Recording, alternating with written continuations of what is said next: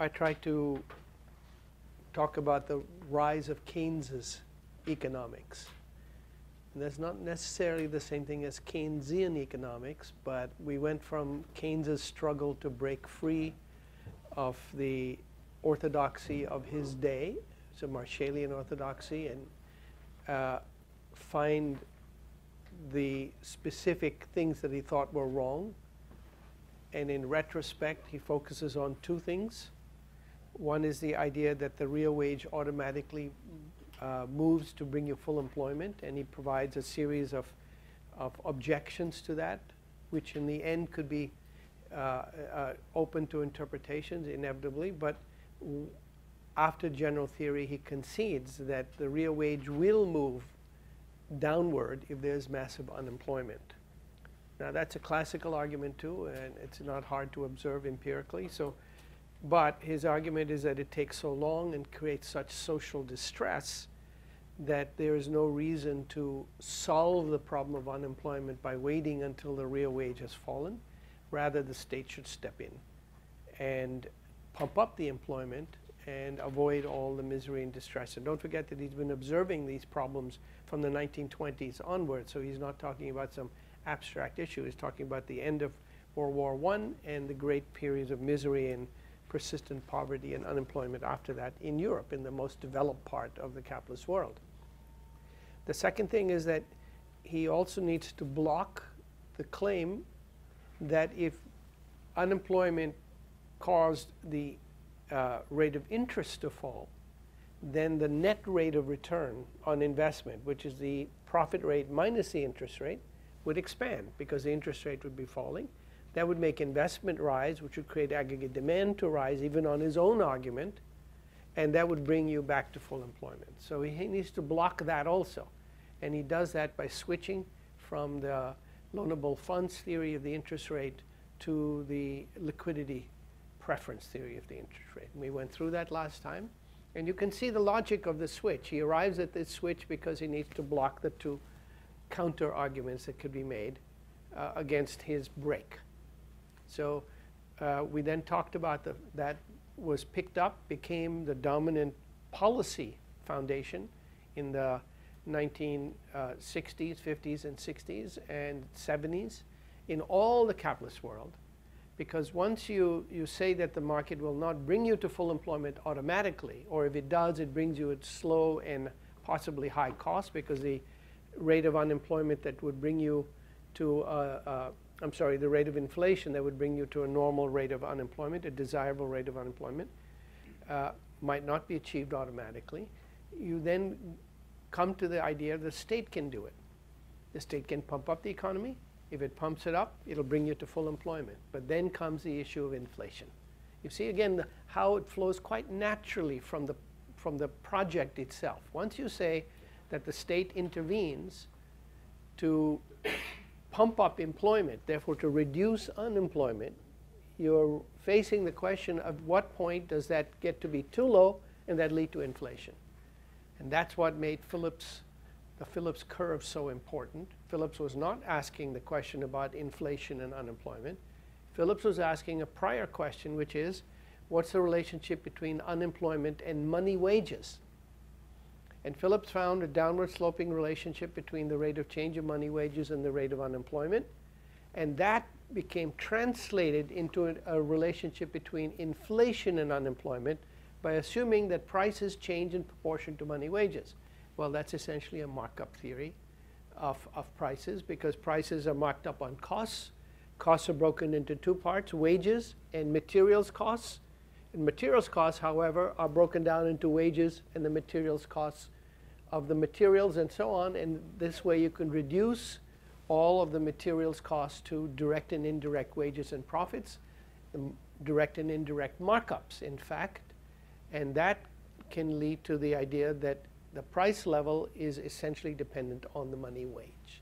This is, if you recall from the last semester, Adam Smith's decomposition of the price into direct and indirect wages and profits. But if the profits are a voluntary decision-making variable that firms create in the aggregate by deciding how much profit they want as a markup, and prices are a reflection of that, then prices reflect money wages. Everybody follow me here? Okay. Now, I argued against this last semester. I don't believe the argument of markup pricing is correct, either in terms of individual price setting by firms, which is the normal case in perfect competition, or in the theory of inflation. In this course, we're going to come back to that second aspect to the theory of inflation. If prices are not determined by costs, then what does determine prices? And we're going to come to a different construction than we are now going to examine today, which is Friedman's explanation of where prices come from, which is in the quantity theory of money. And that develops in Friedman, Phelps, Lucas, and so on, and to become standard. So this lecture will focus on the rise of neo-Walraisian economics, and then the next lecture, since I'm going much more slowly than I thought, will be on post-Keynesian economics and Goodwin and all of that, because there's a lot of depth and detail there that we need to discuss. Okay. The thing to understand about Keynesian economics is that it comes to power in the 1930s because of the inability of neoclassical theory to explain the events of the Great Depression, at least in a convincing fashion. Keynes claimed that his theory was the general theory, and neoclassical theory was a special case, only applicable to full employment. So Keynes says, I'm the general theorist, and you guys are just talking about full employment, but I'll make you the important theory by bringing you to full employment. He actually says this. He will reinstate neoclassical theory by showing how capitalism can be brought to full employment, and then would make neoclassical theory correct. The trouble is that Keynes's neoclassical theory comes back in power in the 1970s for this exactly the reason that Keynesian theory cannot explain the phenomena that it's now facing, which is the collapse of the Phillips curve, the inability to explain why inflation and unemployment are moving in the wrong direction. Remember from the Phillips curve, if the inflation rate is up here, the unemployment rate is low, is high. If you bring the unemployment, no, they were doing it backwards here. Phillips, I'm doing backwards from my side, so let me see. I tried to do it, yeah, okay. So inflation is high, the unemployment rate is low. As inflation comes down, the unemployment rate should become higher. That's a standard implication of the Phillips curve. What we found in practice is that the inflation rate went up and the unemployment rate went up also, which is not consistent with the Phillips curve. So there was a scramble to figure out shifting Phillips curves, expectation-oriented augmented Phillips curves, which I'm going to come back to, on the Keynesian side. And that then, in the hands of Friedman and Phelps and others, becomes the thing that knocks Keynesian theory off the perch of policy and economic theory, because they explain it in a way that is now bringing back the idea that there's full employment and that the inflation is due to Keynesian policy itself. How does that happen? Well, I'm going to come to that in a minute, but what's interesting is that now neoclassical theory says Keynesian theory is a special case, and neoclassical theory is general. This is already happening in the 1950s and 60s by Samuelson's influential restatement of economics in a Marshallian mathematical terms, which dominates the field. The Samuelson textbook was something, when I came to graduate school, was still the standard textbook that was used everywhere. And there, the explanation of unemployment was due to an imperfection in the labor market. That's the principal imperfection, but it could be in the commodity market. But essentially, wages were downwardly rigid in nominal terms. Then they would not adapt to unemployment easily, and this would explain why there was a long period of unemployment with persistent unemployment, because it was really the rigidity of markets, especially labor markets. From that neoclassical point of view, Keynesian theory is a special case because it is only applicable to rigid prices of some sorts. And so rigidity becomes the thing to look for in explaining why the system doesn't work the way that neoclassical theory says it should.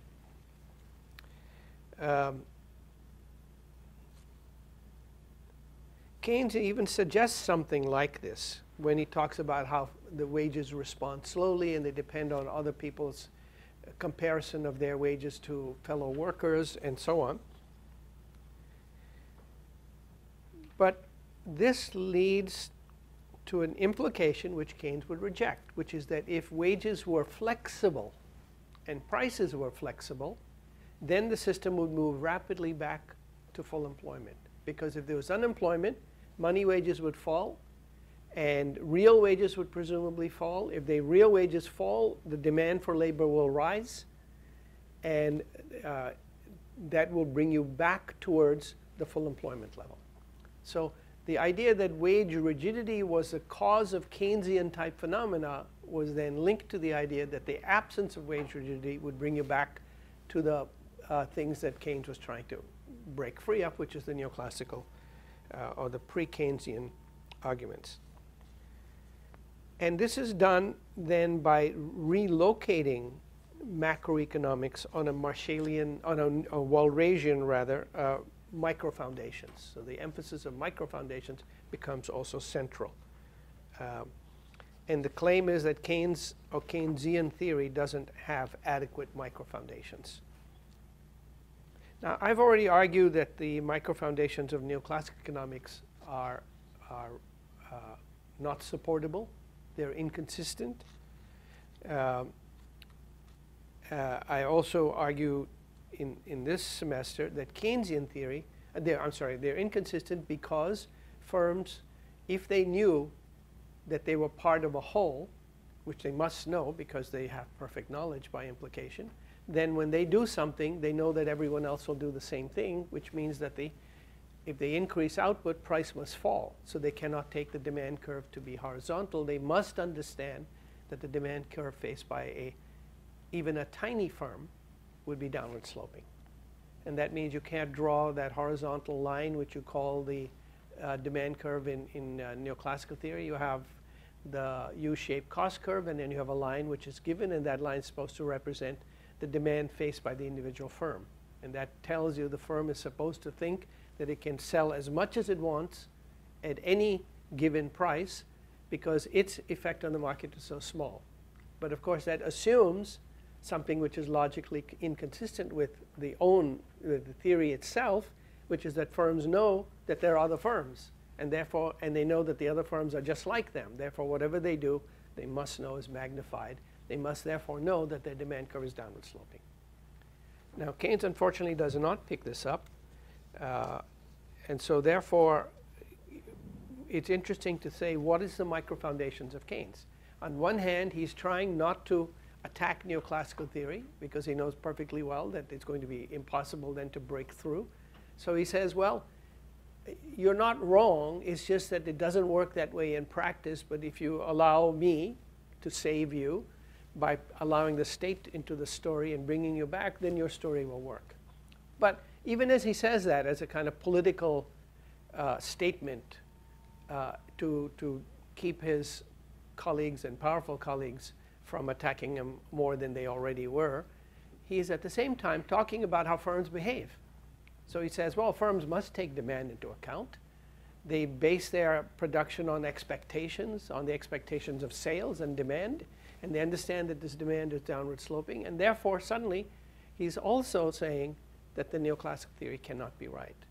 But he doesn't get to the point of establishing the micro foundations for his own argument, and that becomes the task of Keynesians, who of course typically split into many different factions that disagree with each other. I would argue that Keynesian theory is perfectly logically consistent and better posed in terms of the theory of real competition. Downward sloping demand curves for the individual firm, and production takes time, so firms base themselves on expected sales, which are both expected quantities and an expectation of price and all of that. And I talked about it last semester in terms of real competition. But now you can see that that quite naturally leads to the issue that the firm will be demand sensitive. Now, demand sensitive means that the firm is a price setter. That price setting is limited by the effects of the behavior of other firms and by demand. So it's not a Kaleckian firm. It's not a market. It's not a markup setter. It's a price setter. And the markup is a residual between the cost it inherits from labor and other firms and the price it can maintain in the market. And that local price is a conditional one. It's a temporary one, because if it creates, for the regulating capitals, profit rates which are higher in one sector than the other, then capital will flow in and bring the price down. If it's too low in one sector, if the profit rate is too low, capital flows out of that sector, supply shrinks, and the price goes up. So in the end, though firms set prices, they don't determine the prices. The relative prices are determined by competition. And that makes perfect sense, because when you look at competition that firms face, you look at the business literature, they say, of course we set prices. But that doesn't mean you can set them at any level. If we could set them at any level, we'd set them at infinity and get the maximum profits. But as soon as we raise them above a certain level, capital flows in, other firms cut their prices, so they're always facing this pressure of competition. I argued last semester also that this same understanding of real competition can explain Kalecki's observation that firms have different costs. That comes about from the introduction of new technology, which comes about from the fact that firms themselves are constantly forced to introduce new technologies to lower their cost. And that price cutting by dominant firms forces other firms to decrease their price. You get a spectrum of prices, a spectrum of costs. That's a dynamic process of adjusting to real competition. And from this, you can explain pretty much Kalecki's observed relationship between markups, costs, and prices, but not because firms set the markup, but because the markup is set by their pricing policy. And we're going to come to that in the next lecture. I'm talking in more detail about the Kaleckian macro implications and their explanation from a classical point of view.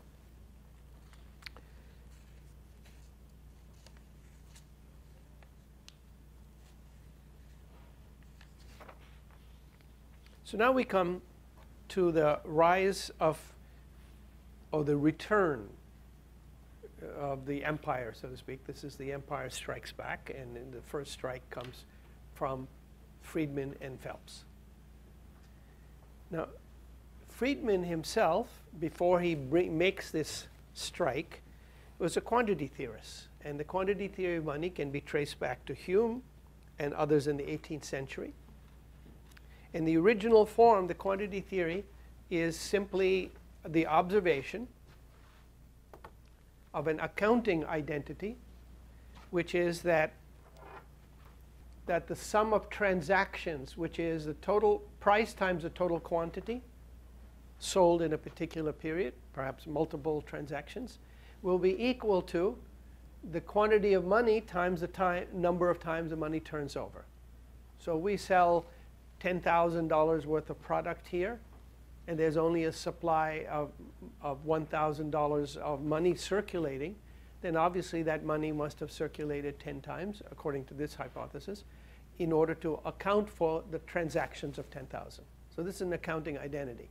But where the accounting identity becomes interesting is how you specify the M, V, and P, Q. And that's where the quantity theory of money comes in. Marx also adheres to this in the theory of money. And I talked about that last semester in the chapter on the theory of money, but now we're going to come to a different set of implications about inflation and so on in the classical tradition. So Friedman begins by saying that, I'm sorry, no, Friedman doesn't begin that. Let me begin by talking about the classical quantity theory of money, because it's important to see that it's a different explanation than the Friedman one. It's a different hypothesis. The original form is translated into a causal relationship by saying that the output is a function, or the growth of output, because really classical theory is all about growing systems, not static. The growth of output is determined by profitability. And the velocity of money is determined by social structure, rules that have been set up about exchange and payments and so on. So that determines the velocity of money, and the growth of output is determined by profitability. Therefore, a change in the money supply will have an effect on prices depending on how the money supply changes relative to growing output. An important point, relative to growing output. Suppose output is growing at 3%. If velocity is constant, then price will be constant if the money supply is growing by 3%. You see that very similar argument comes up in Friedman. Everybody follow that? So now, if for any reason output money supply starts rising by 10%, the discovery of gold mines, or in those days not so much printing of money, but discovery of supplies of gold coming from outside, or export surpluses bringing money into the country, then in the quantity theory, this increase in the money supply will lead to an increase of price in the long run, not in the short run. Because in the short run, the quantity theorists understood perfectly well that it can lead to an increase in output, so that the output may increase above its profit-motivated growth rate.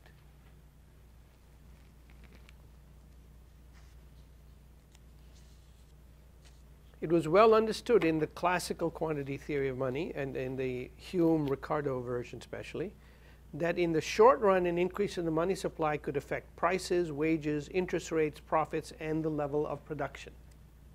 Because the idea that the long-run growth rate is determined by normal profitability is consistent with the idea that profitability can rise above normal if you pump up the economy. But then as capacity expands, the profitability comes back to normal, depending on what happens to wages and productivity and so on. So, important issue here is that you see that the quantity is determined by other factors than money. In this case, it's determined by profitability. But that does not imply that the quantity is such that you have full employment of labor. The classical quantity theory money did not require that the output is determined by the full employment supply of labor, full employment use of labor. And in fact, whether or not it leads to full employment depends on the effects of unemployment on profitability. But now you come to a point of departure, which I'm going to come back to in a later lecture, which is that Marx also has the same relationship, MB equals PQ, at a certain level of abstraction, not fiat money, but at gold money and convertible and inconvertible token money. And here, the quantity is determined by profitability. The rate of growth is determined by profitability. But Marx does not argue that the resulting level of employment is full employment. And that's because there's an endogenous argument in Marx, to which I'll come back to, which is that the system creates a persistent level of unemployment. Now, if that's the case, then the MV equals PQ, at least in the Marx side of the story, is very different than the MV equals PQ in the Friedman side of the story. Even though the argument about the reserve army of labor in Marx is based specifically on flexible real wages. So the difference is not the flexibility of the real wages. It can't be, because both have the same argument about flexible real wages. It is something else about the way the flexibility plays out that in the neoclassical story gives you full employment, and in Marx's reserve army of labor gives you a persistent rate of unemployment. That point clear? So if Marx were to be resurrected, like the dinosaurs in those movies, and brought back, he would definitely argue that real wages are flexible. That's the key to his own argument in chapter 25 of volume 1, the reserve army of labor. But he would not concede that the flexibility of real wages leads you to full employment.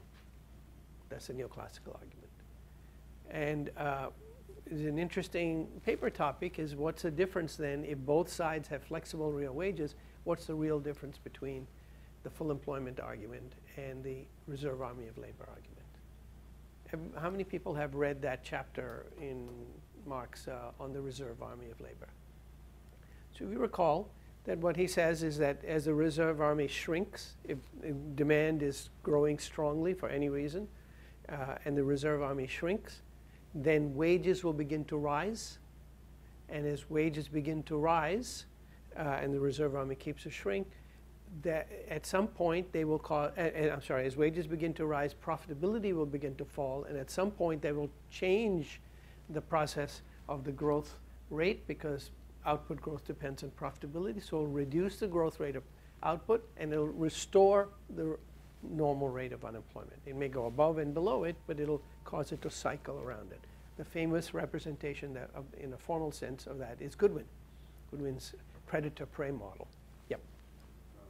I remember Professor Badukla used to say that this idea of the normal rate of unemployment is analogous to Friedman's own natural rate of unemployment.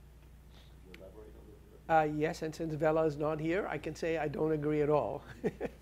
No, I don't think that's true. And I'm going to come to you. You can ask me that question again. The question was, is Marx's rate of normal unemployment the same thing as Friedman's rate of natural unemployment? And I'm going to argue exactly the opposite. But let me come to Friedman so that you can see, then ask me the question again. It's a good question. OK.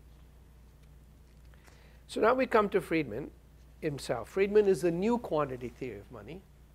And so the question is, how does he change this classical story, the Ricardo Hume story, into a new story?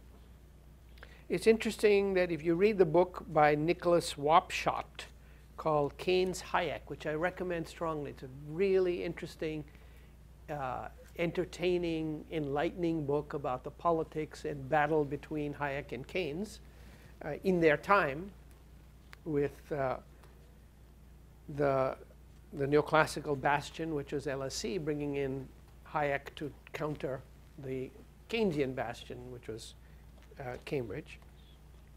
And the book says something which I've always found very interesting, and I don't know anything more about because I haven't had time to follow it up. But it says Friedman started out as a socialist and became a Keynesian then, before he became an anti-socialist, anti-Keynesian Friedmanite.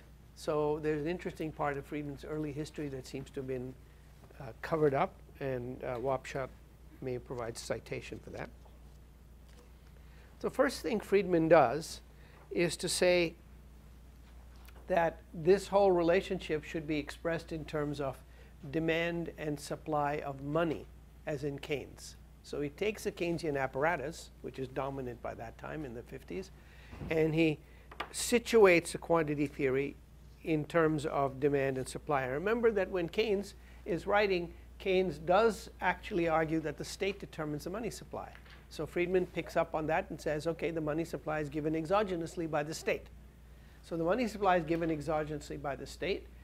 The question is, and the price is a result, the price variable is a result of that. Then the question is, what's the relationship between V and P?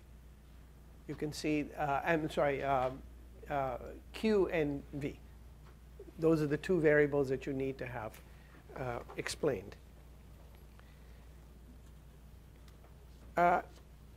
Friedman starts by saying, well, the demand for money, which is going to have to be equal to the supply of money, is determined at the micro level by a variety of factors. So he's talking about individual micro demands of money, individual agents, determined by real income of the individual, the rate of return on financial assets, alternatives to holding money. You can see the liquidity preference story in here. Institutional factors. You can see the classical argument there about how the way of paying money and holding money and arrangements of transferring money become important. And personal preferences, because some individuals may hold more money, may prefer more. So he has all of those elements in there. But then, like every good macroeconomist, he says, when you aggregate all these individual demands for money, you end up with a relationship which I posit to be very straightforward, which is that, first of all, the functional form is no longer the same. All of these different micro-functional demands for money in aggregate show up in a very simple and different way, in which the demand for money depends essentially on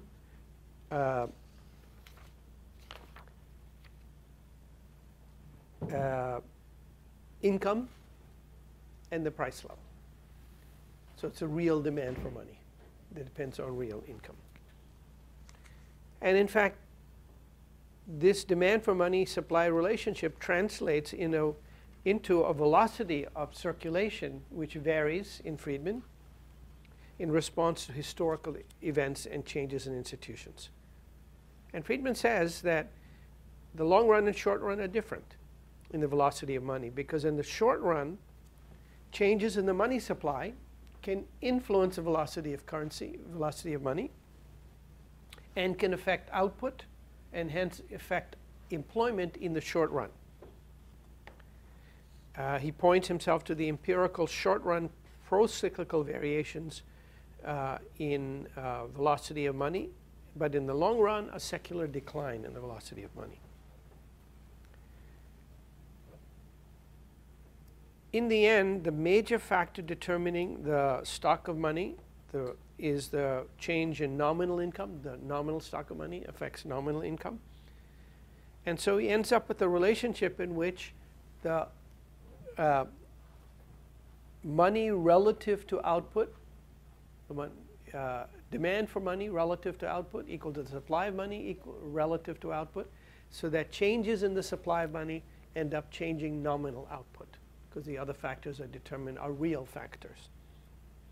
So from this, he moves then on to empirical work with a famous work with Anna Schwartz in 1963, and they look at the per capita money supply, which they took as a proxy for per capita money demand. Remember that if M is a supply of money, if you have MD equals MS, then M is also a proxy for the demand for money. That's an assumption, but he uses it to translate into an empirical statement.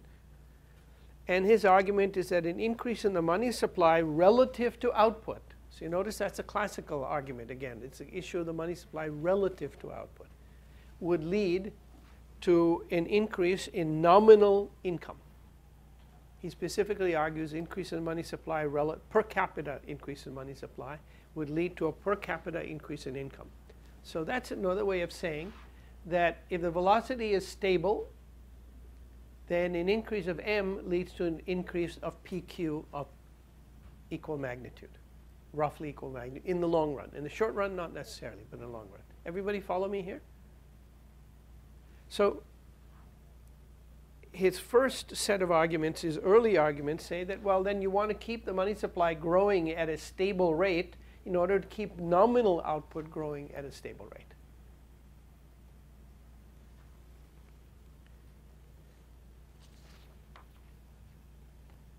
But he's criticized for not being able to explain under what conditions does the increase of the money supply translate into an increase of prices rather than an increase of quantity.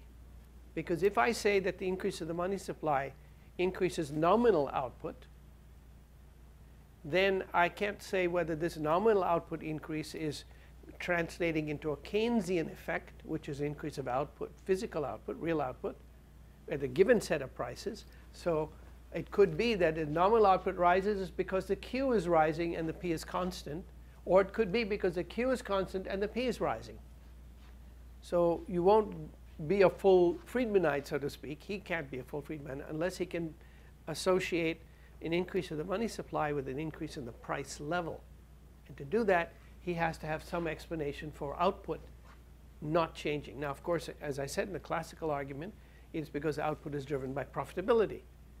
But Friedman ends up actually going back to the ISLM model, the Hicksian, so-called Keynesian ISLM model, and he says that the output is determined by the labor supply. So he's bringing back into the story the idea that the real wage makes output at the full employment level.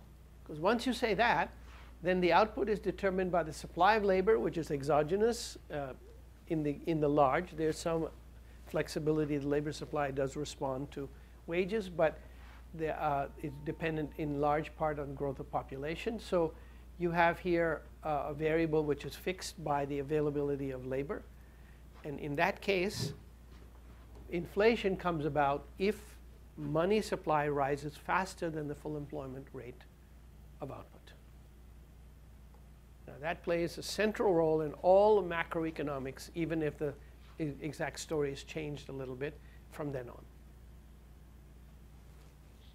Notice that it assumes that you have a full employment output, and therefore it follows that inflation is a full employment phenomenon in Friedman and in the neoclassical story. It's full employment. Everybody understand that? Make sense? Notice that inflation is also a full employment phenomena in Keynesian theory, because as the unemployment rate shrinks, you begin to have inflation. So the real, at the most abstract level, you have just an increase of output. When you hit full employment, then you get inflation. But in practice, you get a curve rather than this L-shaped curve like that. You get a curve that rises, and that's the Phillips curve kind of story. But really, full employment is the sort of somewhere around full employment where you expect inflation to become a problem, right? So both theories have inflation associated with near full employment. And this is important because I'm going to argue later that inflation is not due to a full employment or labor supply constraint at all, but something else. It's due to an output constraint, but not the labor supply constraint.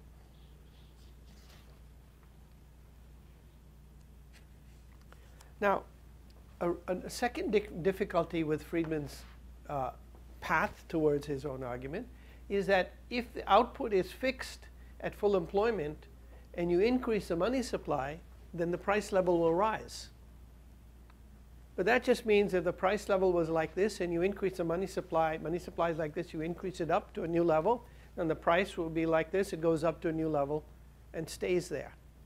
And that's not inflation. That's a jump in price level going from zero inflation to another level of zero inflation. Everybody follow me? So you can't explain inflation this way. You can explain the price level, which is now dependent on the path of money supply, but you can't explain inflation. To explain inflation, you have to have the money supply rising relative to output, and that's the old classical point again. Output is rising at the rate determined by the supply of labor. So the money supply, if it's rising at the same rate, will give you stable prices, but if it's rising too fast, it'll give you inflation. Okay? Now notice it follows from this that the cause of inflation is the state, because the state determines the money supply. And therefore, except for shocks, exogenous shocks, the money supply is in the hands of the state. You notice what a threat this is right away to the Keynesian argument. The Keynesian argument is the state is a means to full employment. Friedman is saying the state is the cause of inflation. So Friedman can get around all the other problems, how to hold the Q, how to determine the Q, how to determine the V, the determination of the money supply, and therefore the price level is then given by the story, by all these other factors. Friedman's story comes into power, so to speak, in the early 60s. He's doing his work earlier than that, but it becomes important in the 60s and then the 70s. And it becomes central in the overthrow of Keynesian economics, because he then provides a different explanation for inflation, which is that which the Keynesians were not able to do. He provides an explanation, and he also provides a way to reinstate classical, neoclassical economics. But it's interesting to observe that by the 1980s, by 1979 even, another Friedman, Benjamin Friedman, does an article pointing out that the correlation between money supply and inflation has already broken down. So Friedman is a lucky man because he gets into that story and gets the Nobel Prize and all of that just in time to have the story collapse, because it's no longer true. Just like the Phillips curve collapsed and that killed off Keynesian economics, the quantity theory relation between money supply and prices collapses all over the world, by the way. But Friedman's already home free, so to speak. He's got the accolades for having developed the theory. The nice thing about economics is it is seldom affected by the facts. And that means you can keep on saying what you're saying regardless of whether the facts hold or not. It's much harder in physics, by the way, to do that. So in the end, the new quantity theory of money that Friedman lasted no longer than the Keynesian theory that it overthrew as a policy and practical matter. So that brings me to the key point of the lecture today, which is this idea of the inflation and the natural rate of unemployment. Phelps is a key player in this. He doesn't call it the natural rate, but since it's often called that, I'm going to stick to that. I have a big section in there talking about how Phelps is different from Friedman, but for the sake of time, I'm going to focus on Friedman here. Everybody knew in the Keynesian story that certain portion of unemployment was what they call frictional, voluntary, in the sense that there are people who are living over here and they have a job but they haven't made the move, or they have lost their job and they are going to get one soon, so they can't really be counted as unemployed because they sort of know they're going to get a job. So this movement between jobs is one source of frictional unemployment. And everybody knows that there are some people who chose not to work even if there were jobs available. So everybody knew at one point there'd be a certain number of vacancies and there'd be a certain number of people looking for work. Maybe they're living here and the vacancies are over there. So they have to make the move, and it's expensive to make the move. You lose your place, your family, your connections, your culture, whatever. So there's going to be always a pool of frictional unemployment. But as long as the vacancies and the unemployed are sort of roughly in the order of magnitude, then that's just a question of the reason they don't get together. It may be of structural reasons, informational reasons, and so on. But when Keynesians are looking at the data and they see 7%, 5%, 4%, they're seeing that maybe frictional is 2%, but the rest is involuntary unemployment. So maybe 2% are people who are not able to make the move or not willing to make the move. They don't have the information to where the jobs are. But there are another 3% here that don't have jobs and want to work. So the question in the Keynesian sense was always that if the unemployment rate was small, then maybe it's only frictional. But if it's bigger than a certain number, maybe bigger than 2 or 3%, then it's involuntary. And those are people looking for work, so they're truly unemployed. And that leads the Keynesians to say, well, then we want to go back to the Phillips curve and ask at what level do we want to bring the unemployment rate. If you remember,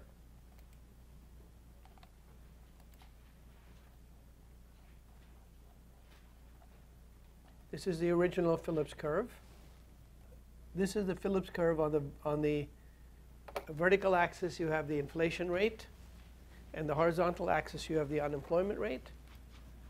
And the zero inflation rate, it happens to be with this empirical pattern in the United States in the 1970s, would have been 7% unemployment. And Keynesians would surely believe that most of that 7% was involuntary, was something people looking for work and not able to find it. And therefore, they would want to move this rate maybe up here to 4% or maybe even to 3% and tolerate a certain amount of inflation in order to bring you down to effective full employment, bring you to the effective full employment rate. And it's precisely this kind of thing that Friedman reinterprets in a brilliant way.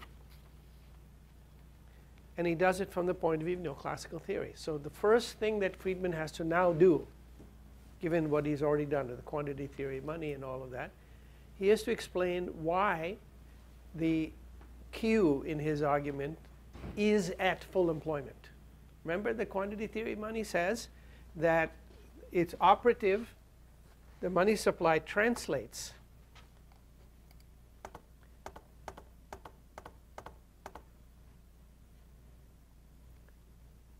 money supply translates into prices if the Q, the quantity, is somehow constrained by the growth of full employment supply. But now, facing the phenomena, Friedman has the difficulty that inflation has gone up,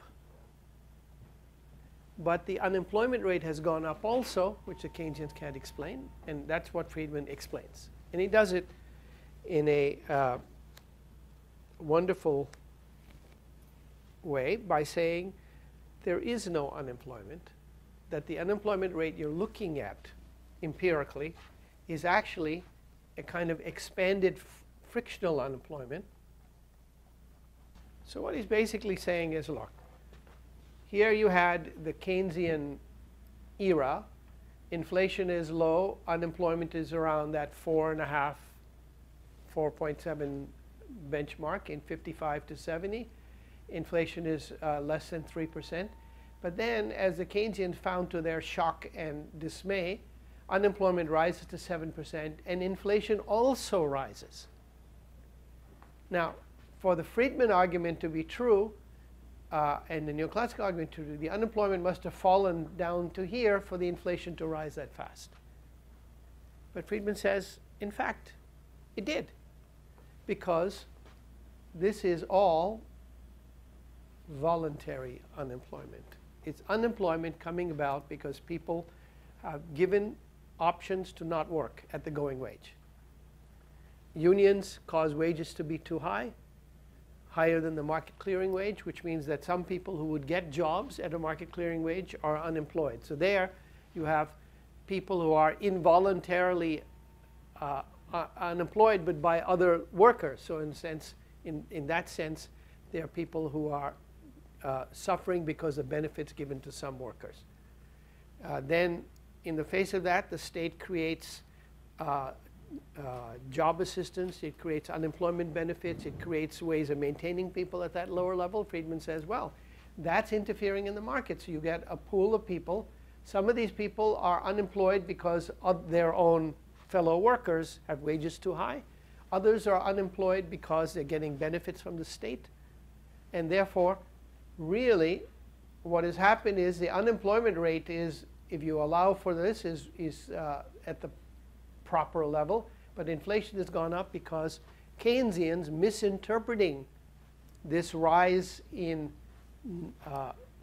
declared unemployment as being true unemployment have pumped up the system, and every time they pump it up, they give more benefits to workers, they keep the unions in place so that the natural rate rises, or at least it stays where it is, or they translate into inflation. So you can see the logic of that. Right?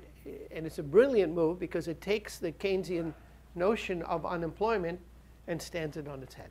It says, what unemployment? I don't see any unemployment. This is full employment. And Friedman's claim that this can be derived from Walraisian framework, Friedman says specifically, the natural rate of unemployment is the level that would be ground out by the Walraisian system of general equilibrium equations, provided there is embedded in them the actual structural characteristics of the labor and commodity markets, including market imperfections, stochastic variabilities in demand and supply, the cost of gathering information about job vacancies and labor availabilities, the cost of mobility, and so on. So if that's the case, then this is a structural unemployment rate.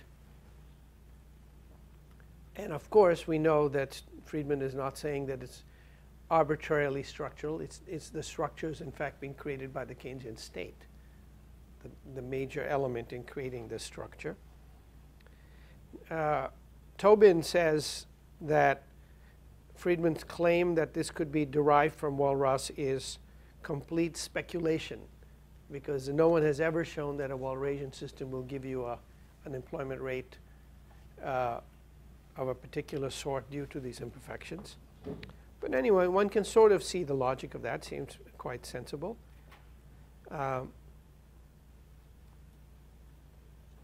key point is that the natural rate of unemployment, and let's suppose that this is what it is, 7%,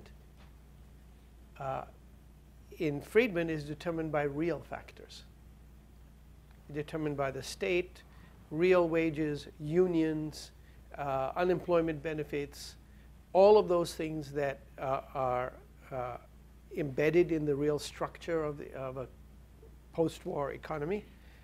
And these are not affected, and including the real interest rate, these are not affected by money, which only has effect on nominal variables.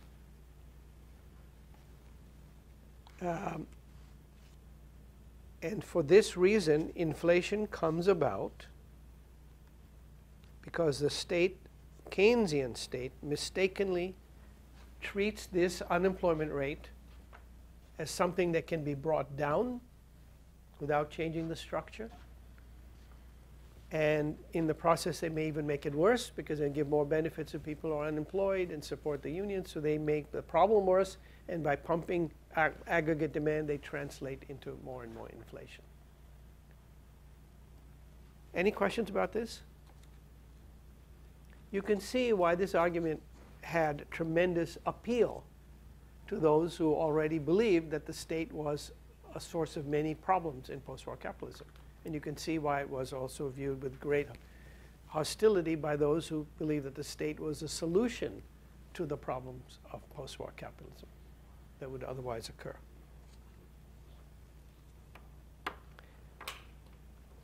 Friedman actually goes on to say that most of these people are either in transition from one job to another or choosing not to work so that they are voluntarily unemployed. And look, it's not an argument that is easily dismissed. You could reasonably argue that if you provide provide income to people, they're less likely to take jobs that are horrible and low paid.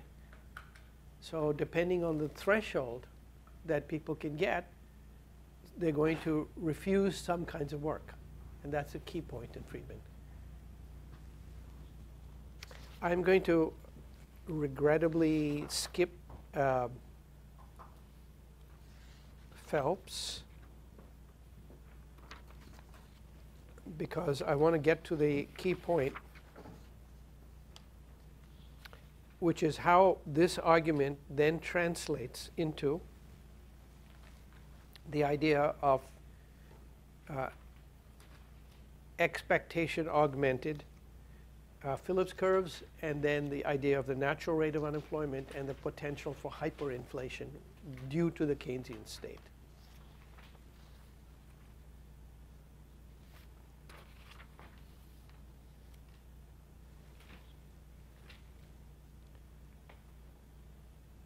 The first difficulty is to explain why pumping up pumping up demand and creating output would lead at all to increases in employment. Because remember, if you are at full employment, then pumping up output should lead to just inflation. But it's well known and observed, and Friedman certainly understood this perfectly well, that pumping up demand does reduce unemployment. So the problem facing Friedman and Phelps also was to explain why pumping up demand initially reduces output in employment, but then subsequently seems to lead to inflation. That's how they have to tell the story. There's a short-run effect, which is Keynesian, but the long-run effect is neoclassical, which is that inflation comes about. And so that's a task for Friedman, it's a task for Phelps, it's a task for Lucas, and it's picked up all the way along in neoclassical macroeconomics. Everybody understand that? It comes from the logic of the argument itself. If I say to you that increasing money supply will increase prices in the long run, Friedman has already said early on, but that's not true in the short run. Because we know that increasing money supply in the short run can increase output and increase employment. So then the question is why that's not sustainable. Because otherwise the Keynesian says, okay, fine, we increase output and reduce unemployment till we get to full employment. Friedman's saying, no, you have full employment. Then they go, well, if we have full employment, then how come when we increase demand, unemployment falls. So Friedman needs to explain why full employment becomes smaller in the short run, if that's said correctly, okay? And that's not a trivial problem, because from a theoretical point of view, we're already there, so why do you move to a lower unemployment rate? And this is where the argument about the expectation augmented Phillips curves comes about. If the natural rate of unemployment is this, then why does the system ever go below that? And in order to explain this, Friedman and Phillips have to do it from a neoclassical microfoundations framework. They have to explain why firms and workers will go to a lower unemployment rate when demand is pumped up. So here's how the argument works, let's say, in Friedman. We know that in perfect competition, firms only change their profit maximizing output if the relative price of their product rises. Think of what I just said. You have a U-shaped cost curve. You have a price level, which is the price given to the firm relative to the general price level. If that given price rises, then the firm has a reason to change its output. But otherwise it doesn't, because the only variables are its cost and its price.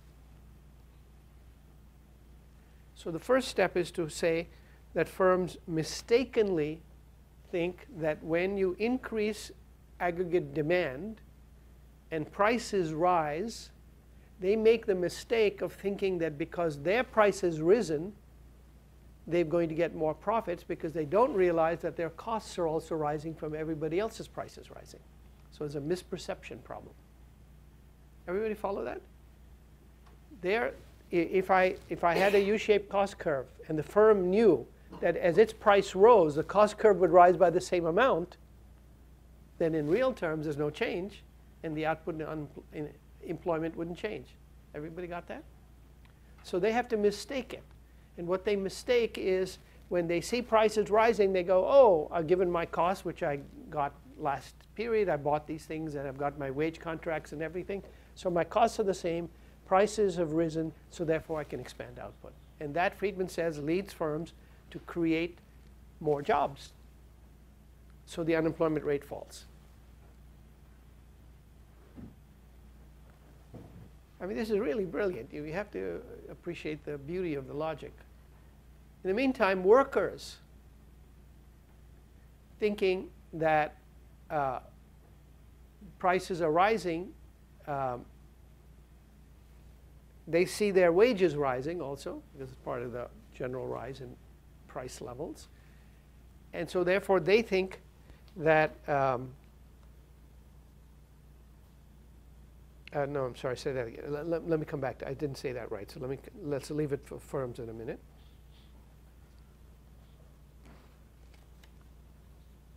So we got to the point where firms mistake the general rise in the price level for a local price for them, forgetting that their costs are going to rise.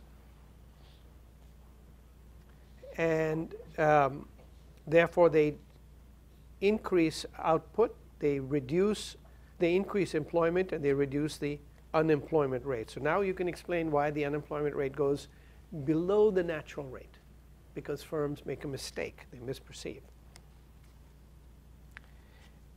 And Friedman actually says if they knew that prices are going to rise or demand was going to rise generally, they would have time to think this through and they wouldn't make this mistake. So further, the type of aggregate demand which has this effect is a surprise. It's an unanticipated increase in aggregate demand that creates its effect. Because if the state were to say, look, 2 years from now I'm going to increase all the spending, and everybody was a neoclassical, they'd say, oh, all prices are going to rise, therefore my costs are going to rise also. There's no reason for me to change output. Other things being equal, everything will be the same. There'd be no change in the level of real production.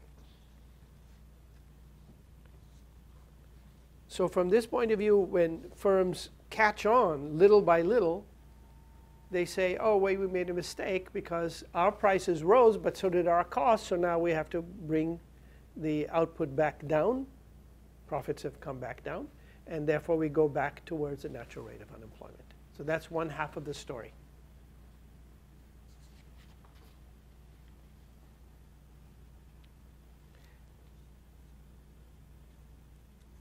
So supply returns from this point of view to the natural unemployment rate level, which is the full employment level, and the increase of aggregate demand leads to inflation. But there's another side in Friedman's argument, which is the effect on workers. Workers, Friedman says, care about real wages. That's a classical argument. Workers don't just bargain for money without taking into account what the money will buy. So they make their money bargains about the standard of living, and that's a real wage. So if prices rise, then workers will see that their wage has not kept up with the rising prices, that the real wage is falling, and so therefore they will somehow fight for higher nominal wages, and the effect of that will be to change their wage demands, and from the Phillips curve point of view will be a shift of the Phillips curve itself.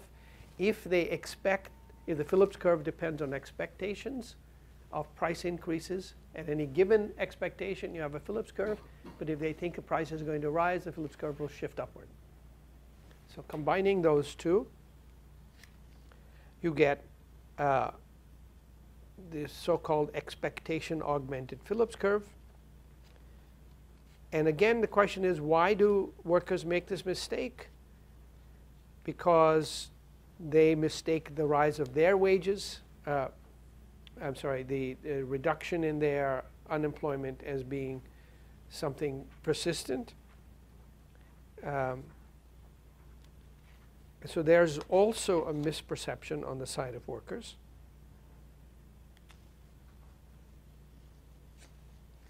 I'm mixing up Friedman and Phelps. I'm trying to separate out Phelps as I'm speaking here, so let me make sure I do that right. So let me work through now the key diagram in which this is represented. Here's the argument in Friedman.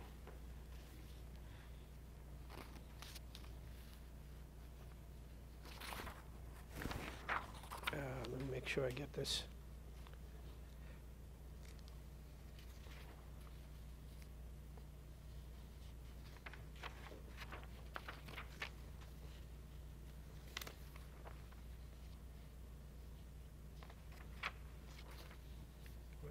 Here. Okay.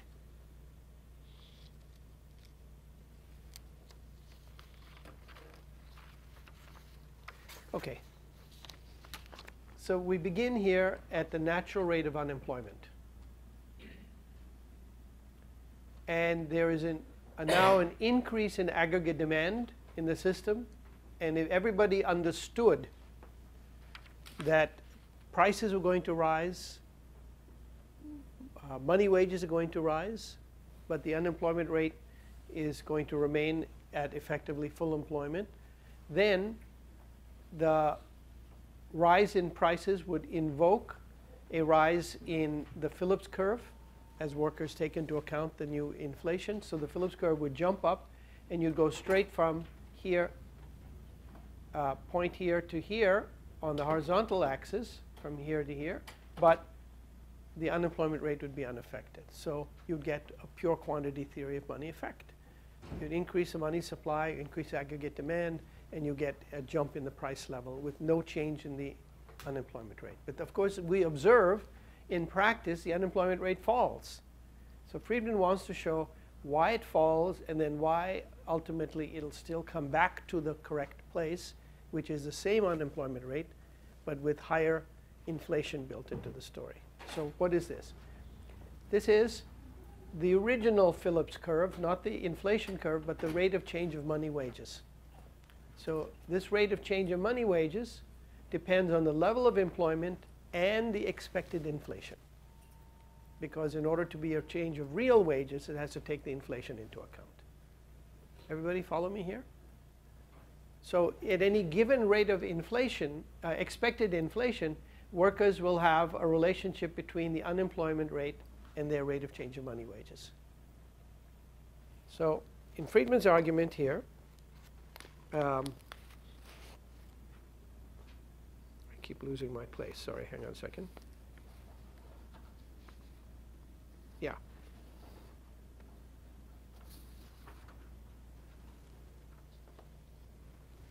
So we start from here at point A at an unemployment rate which is the natural rate. And there's a jump in the rate of growth of money demand, an unexpected jump in the rate of growth of money demand. And firms misperceive that. They think that output, their prices are rising, or at least faster than costs. So they increase output and unemployment and employment, so they reduce the unemployment rate, and they end up at B. Meantime, firms observing the same, workers observing the same partial increase in prices, understand that their rate of inflation, expected rate of inflation, is now higher. I'm sorry, I screwed that up. Let me say that again.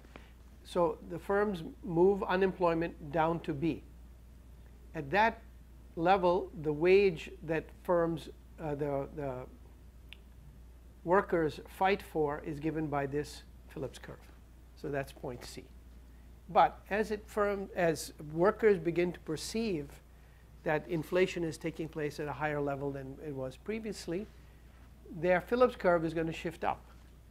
Meantime, as firms realize that their costs are rising, which they hadn't properly taken into account due to inflation, they shift downward to a lower level of output and therefore a higher level of employment. So the system moves that way.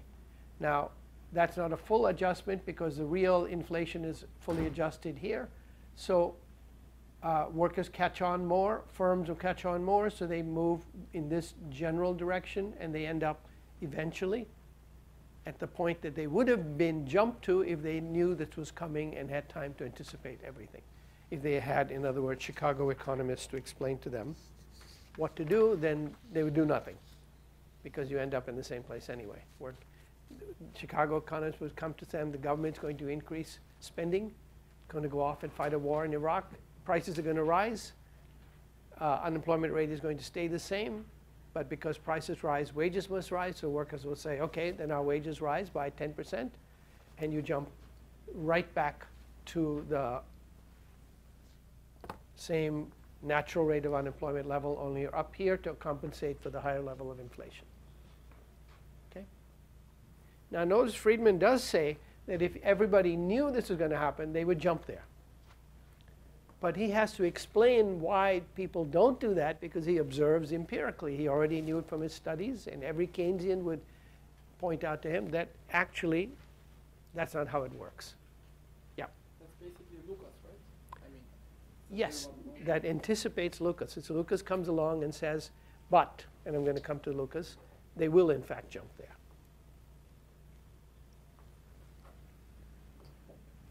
I mean, in effect, what Friedman is saying to anticipate Lucas is that we know this is what's happening, but the agents don't know.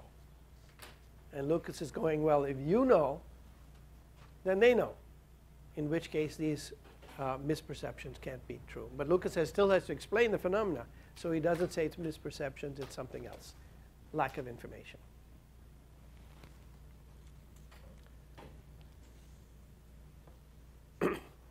So, yes? With rational expectations, then on the long run, these deviations shouldn't happen. I'm going to come to rational expectations, so give me a chance to get there because I want to go to the idea of Nehru first.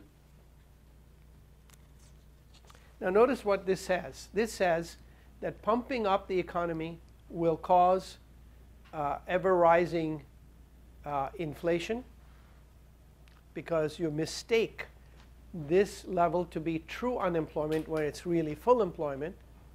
And so as you pump it up, you get back the same level of unemployment. So you pump it up more, you get back the same level of unemployment. So what you're doing is really causing accelerating inflation.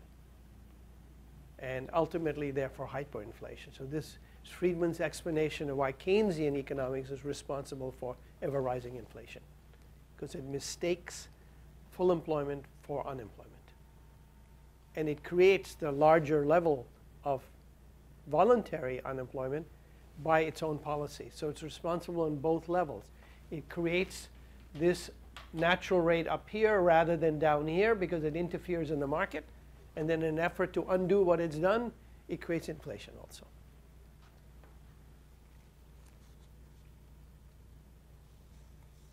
And that brings me to the idea of Nehru automatically, which is the idea that the natural rate of unemployment is the rate at which the inflation rate is constant.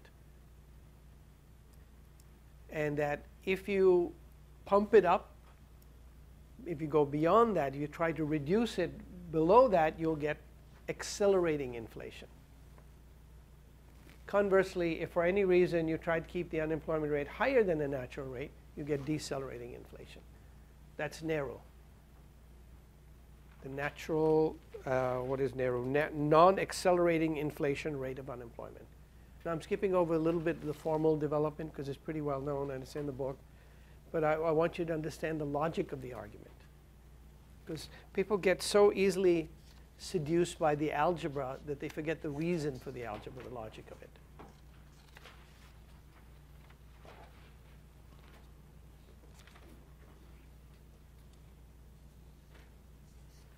Now, as I said, the task for Friedman and Phillips was to show how you could make an argument of a natural rate of unemployment and inflation coming from attempting to pump up the economy, and still explain why, in the short run, you get a Keynesian result.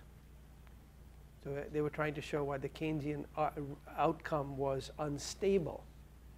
And in their argument, and not so much in Phillips, but in Friedman's argument, it's because of misperceptions, which eventually get corrected. And again, only misperceptions only rise if people don't expect the outcome.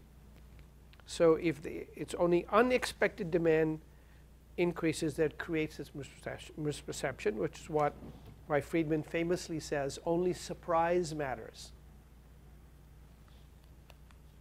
So if you pre-announce changes in monetary aggregates and don't make discretionary policy changes to adjust employment and so on, then you will be able to maintain a particular rate of inflation. Now, new classical economics builds on this framework. It builds on the idea of a natural rate of unemployment. It builds on the idea that only surprises in economic policy can bring about deviations from the natural rate of unemployment, so that if you didn't have surprises, you'd be there. And it builds on the idea that deviations from the natural rate are temporary. And they locate or relocate the argument in Walraisian theory by assuming generalized perfect competition, complete price, wage, and interest rate flexibility, perfect arbitrage, continuous market clearing, and the absence of money illusion, so that what matters is only relative prices, not the price level. But they add a new concept, which is Lucas's and Muth's actually famous idea of rational expectations. Now let me say that, first of all, expectations are not new in economic theory. They're the oldest concept. They appear in every discussion of markets and financial aspects. And Marx has a famous quote that a spider is as good or better architect than the best, but the difference between the architect and the spider is that the architect conceives the output first in his mind. It's expected. The outcome is an application of his expectations and anticipations, whereas in the spider, it's done automatically. And certainly in talking about markets, financial markets, interest rates, commodity prices, trade, and so on, all the classical economists mentioned that expectations and outcomes are not necessarily the same.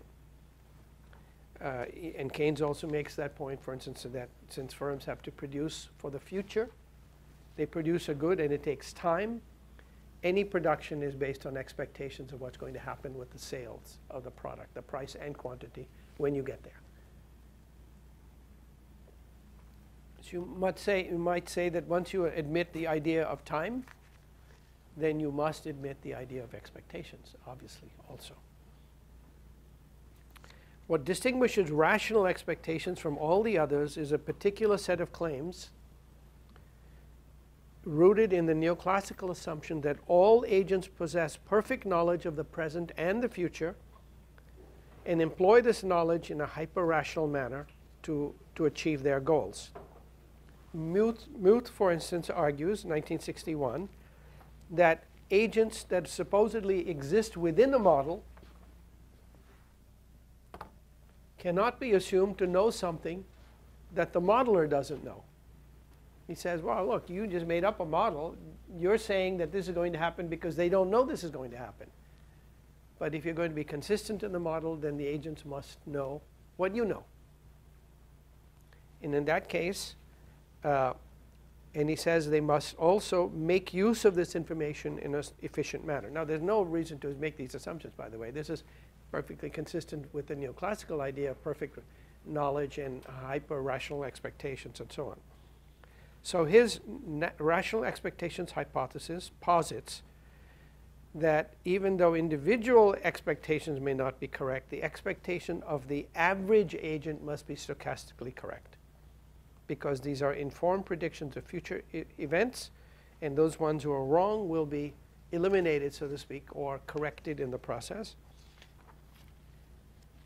So in the end, the subjective probability distribution of outcomes is going to be similar to the objective probability distribution of outcomes. Now, Muth doesn't say how you can test this empirically. In typical neoclassical argument says, well, if it seems to correlate with certain phenomena, that's a sufficient test. This is typical black box Friedman argument that you don't look inside, you only look to see if it produces outcomes that seem plausible in light of the evidence. And as I've argued in last semester, it's perfectly appropriate to ask, to open the black box and say, well, why are you making that assumption? You can't just say, well, because it fits some facts, because it doesn't fit other facts. When you do zoom into the micro level, do people actually behave that way? You can ask that question, you can test it. And one might say that now behavioral economics is focused on opening the black box and looking inside. Yes? 1 second. Battery time. So could you give me 20 seconds break? Okay. Sorry. Okay, let me just finish this and I'll come back to your point. Notice from this point of view that if agents have rational expectations, then the only thing that can cause the kinds of behavior that you observe is if there's a surprise. And that fits back to Friedman's argument that only surprises matter.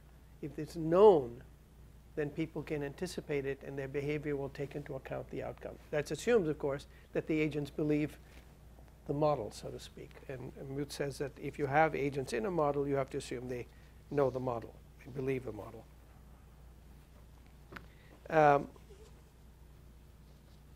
And a further claim is that the character of dynamic processes is typically very sensitive to the way expectations are formed and influenced in the actual course of events. Now, one could argue that people certainly form expectations, and one can argue that these expectations are influenced by what happens in the process. But it doesn't follow that from that people correctly anticipate what's going to happen, even if they expect it to happen.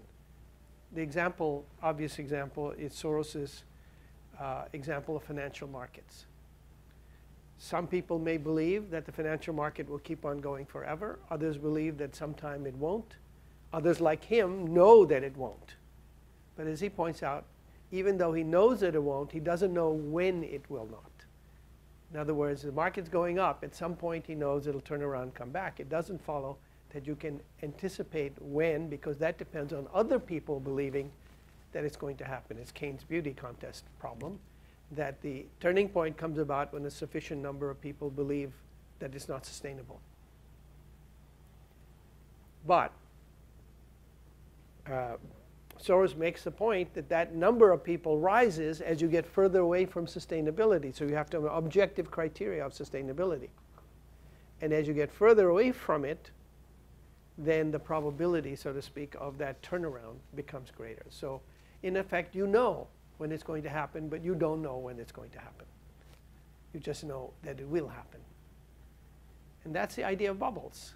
But it's really a broader idea that expectations that affect outcomes because they are shared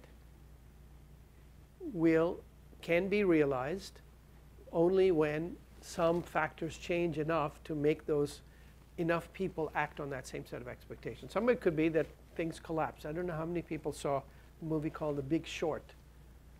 Very interesting, good movie. The book is better, so read the book because Peter Lewis is a very good writer, and the excitement and build-up in it is much nicer than in the movie. But the movie is pretty good. And the point of the movie is that it tracks a set of people who are viewed by their peers as lunatics because they've come to believe in 2003 and 2004 and 2005 that this thing is going to pop, it's going to blow up. And they have objective criteria for it. They look at the movie, they show you things, but nobody believes them. And then little by little, cracks start to appear, and suddenly the very people who are saying that they're crazy are trying to do exactly the same thing, which is to short the markets going down and even lie about it in the process.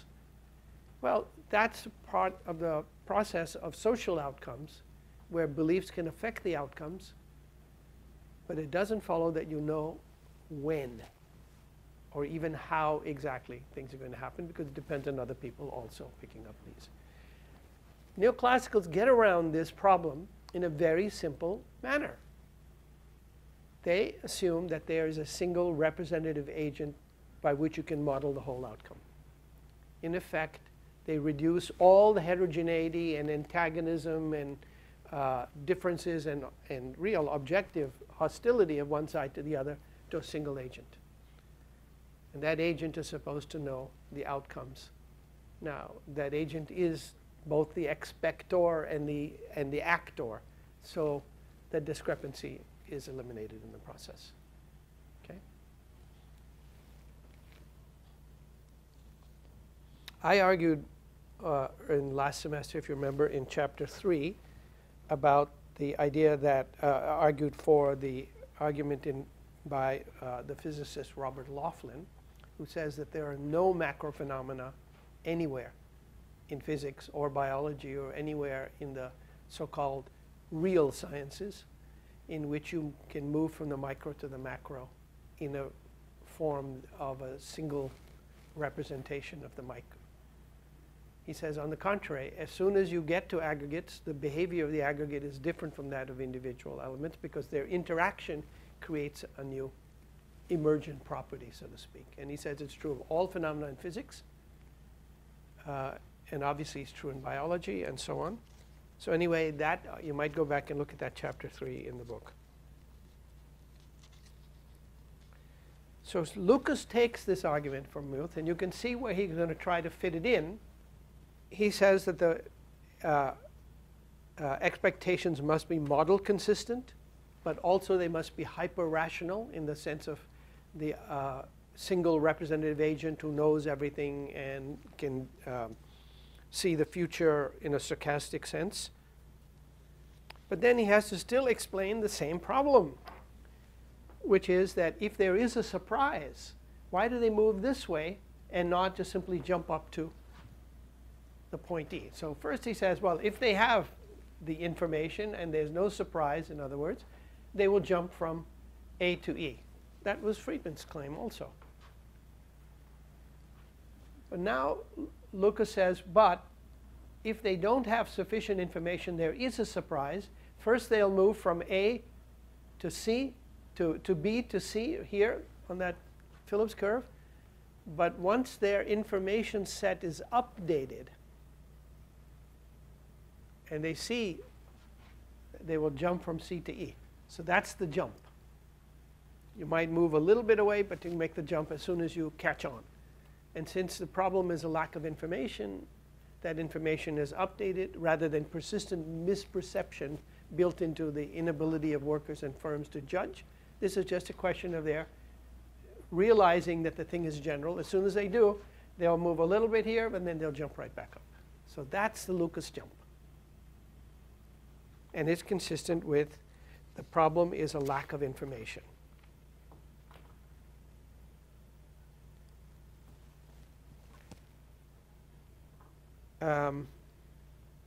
Once again, only unexpected changes in policy, i.e. surprise, will even cause this temporary movement, because it takes you a while to update the information set when you have a surprise.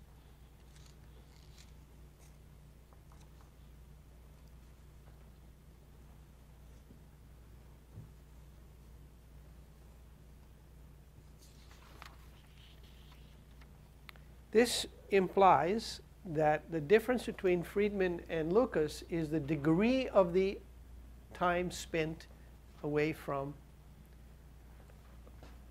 going from A to E. It's the path. In Lucas, it's a temporary deviation. You jump up to the top. In Friedman and Phelps, this could be a much longer process.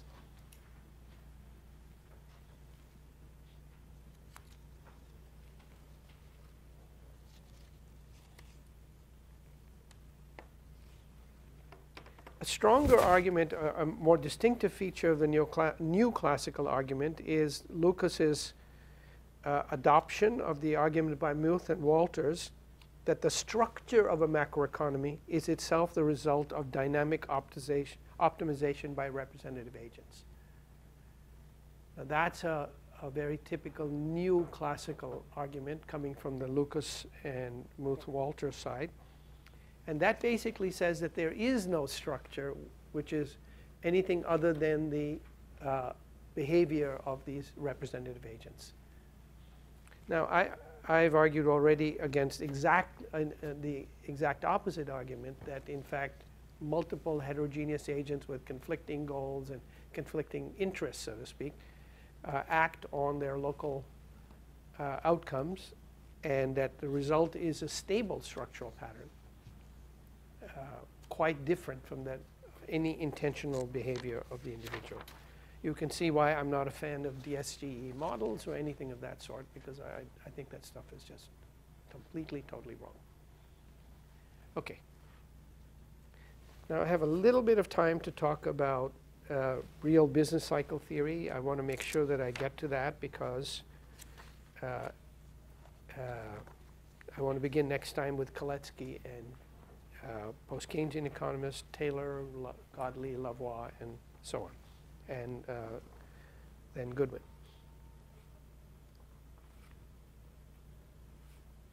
The real business cycle theory argument, as I said, adds on continuous market clearing, completely flexible wages and prices, only temporary misperceptions in the face of surprises.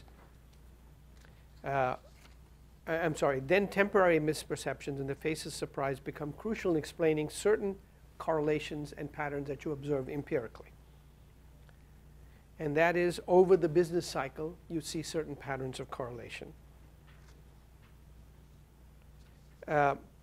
Nelson and Plosser, which is the important authors in this discourse, showed that the path of observed real output could be viewed as a random walk with drift. And the idea of a random walk with drift implies that you have to explain the shocks that create this process.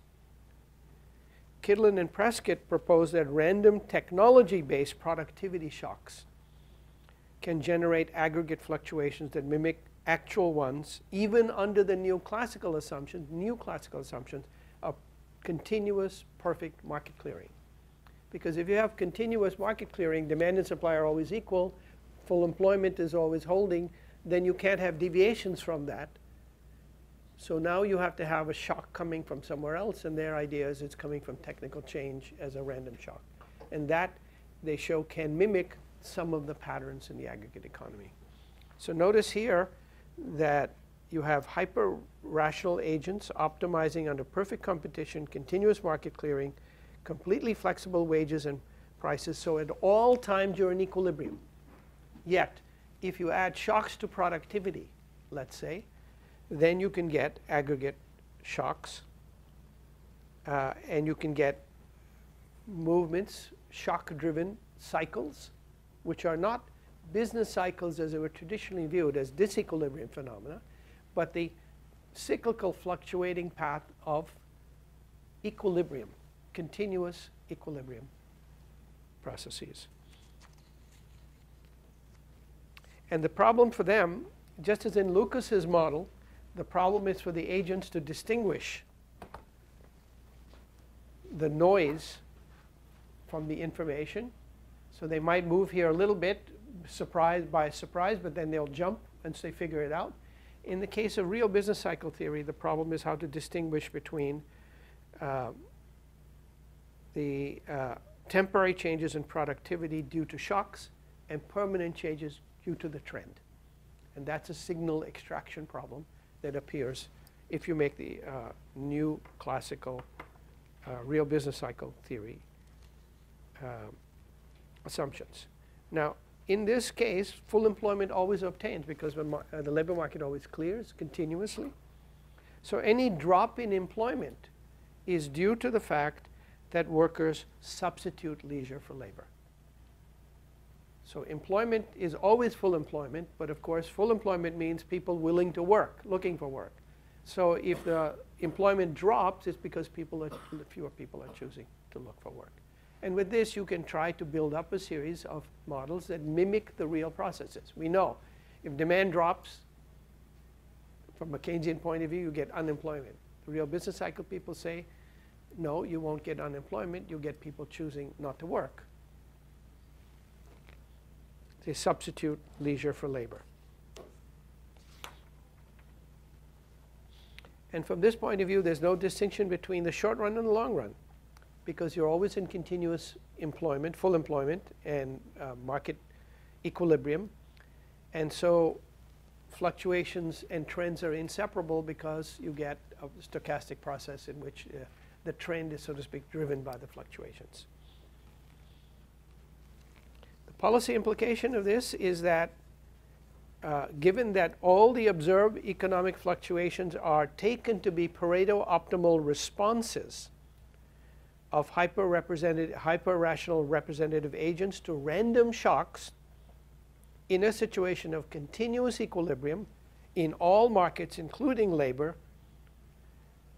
government taxation and spending policies can only do harm. Now notice how far the system has come from the time when Keynes is struggling to explain persistent unemployment and persistent misery in the 1920s to the time then by the 1980s and 90s where the argument is that, and Keynes is talking about how the state will save capitalism, to the point where in the 1980s and 90s you are talking about the state can do nothing but harm because the markets are perfect. You brought back the perfection of the market. The very thing that Keynes was trying to overthrow, it restored completely. Calibration is a famous feature of these models. Since they don't bother to do econometric testing, they sort of build models that, if you give them the right parameter values, give you patterns that look something similar. These have been highly criticized by people who are not impressed by this, including many Nobel laureates from the, might be called the neoclassical Keynesian side, people like Tobin and Solow and others, but still they became highly popular, at least for a while, even though the empirical testing works out to be quite bad. They don't function very well. And in the book, I talk much more about the details about the empirical testing of business cycles and so on. Let me add one more thing, which is what might be called new Keynesian theory, because I want to mention this before I move to post-Keynesian theory. New Keynesian theory shares the basic foundation of new classical theory, but unlike the real business cycle theory that says the markets are always perfect and always in continuous equilibrium, new Keynesian theory brings back the idea of imperfection, real world imperfections. They still retain most of them retain the assumption of rational expectations, but they have to explain why nominal disturbances can be shown to have real effects, such as output and unemployment changes, which is exactly what Friedman was motivated by in the first place. And they do this by increasingly build in imperfections, that is, deviations from the standard base model. So what are these? Asymmetric information. Very important assumption that one set of agents has information that the other doesn't have, and this can explain the behavior. Heterogeneous agents. As you know, in neoclassical theory, all the agents are typically assumed to be all alike, represented by a single agent with perfect characteristics. But if you bring in heterogeneous agents, then you can mimic some patterns. And of course, imperfect or incomplete markets, including sticky prices and sticky wages, so that continuous market clearing does not hold. And therefore, there's room for substantial quantity effects. Firms can be treated as price setters, which in this framework is treated as an imperfection in competition.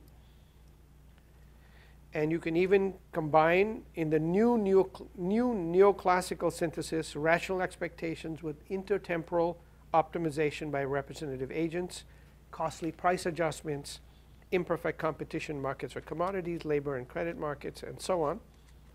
So the overall goal, as Snowden and Vane point out in new Keynesian economics, is to throw a bucket full of grits into the smooth-running neoclassical paradigm. And every one of these little things you throw in there generates some implications, and you can say, well, I can explain this pattern in the real world if I make the assumption that this is not perfect. But the result, of course, is that everybody's got a separate imperfection that they like, and they explain different things, and these imperfections can't be added up because they, in fact, invented as deviations from an ideal model that allow it to behave locally in a different way. And I've always argued against this, but I quote from Snowden and Vane, "New Keynesian economics now," I quote, "consists of a bewildering array of theories whose quasi-religious adherence to micro-foundations has become a disease." And that typically, the fact that the adherence to micro-foundations is the problem, has led to behavioral economics, the new behavioral economics, which now opens the black box, is utterly shocked to find that real people don't behave that way, and is now doing exactly the same thing for the micro that was being done in the theory, which is discovering imperfections in the neoclassical theory. Now, this is an infinite task because the theory is so bad that there are dozens of Nobel Prizes in the offing by showing that nobody behaves that way. And so huge enterprise of behavioral economics. But as Vela often pointed out, this is a bicycle repair shop because the aim is to keep the structure going. And Akerlof, for instance, says this openly. He says, well, we're incorporating new behavior, observed behavior, but the object is to preserve the standard foundation, to extend it and save it. And of course, among these things is agent-based economics and simulations based on the various, I lost my place, sorry. Agent-based economics in which you can build little models and show patterns that simulate something in the aggregate. I personally think, by the way, those are like econometrics and mathematics and any other thing. Simulation is very nice.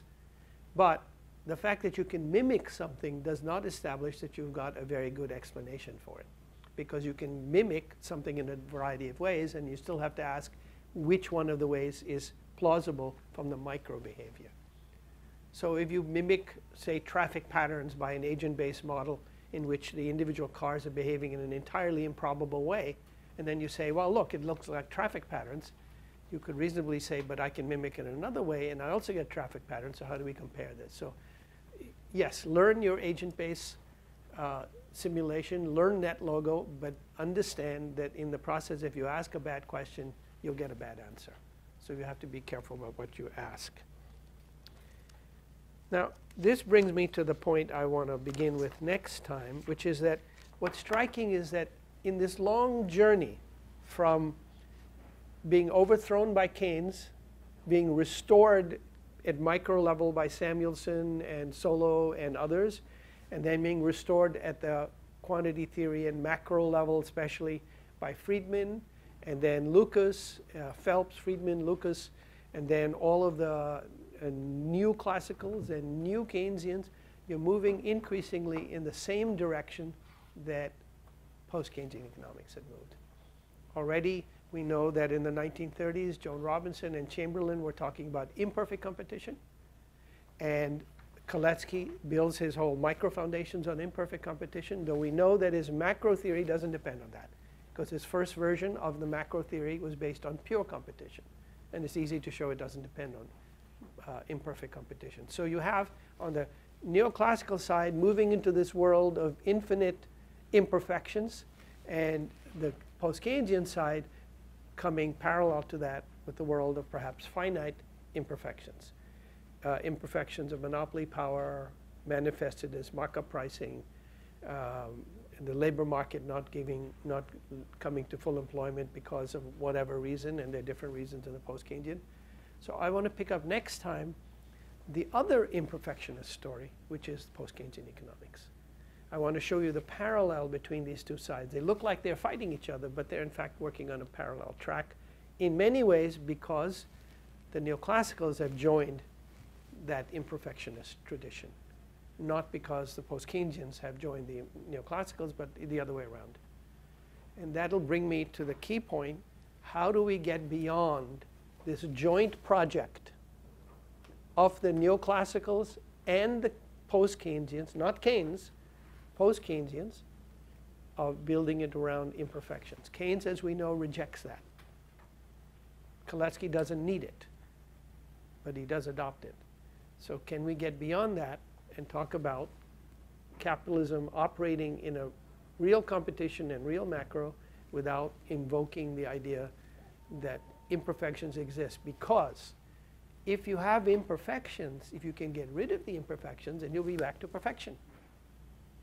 And that's a point that many good neoclassical economists have made. Well, okay, you have asymmetric information, no problem. We'll work on giving information to everybody. Then won't we have full employment? If you believe the problem is these imperfections, then you will get back to the full employment. But if you believe, as I do, that what you observe is the result of the perfection of the system of real competition, then you will get what you get, perhaps in slightly modified form, and perhaps even in a worse form, but you will not eliminate the basic issue. So that will be the task for the lecture after this.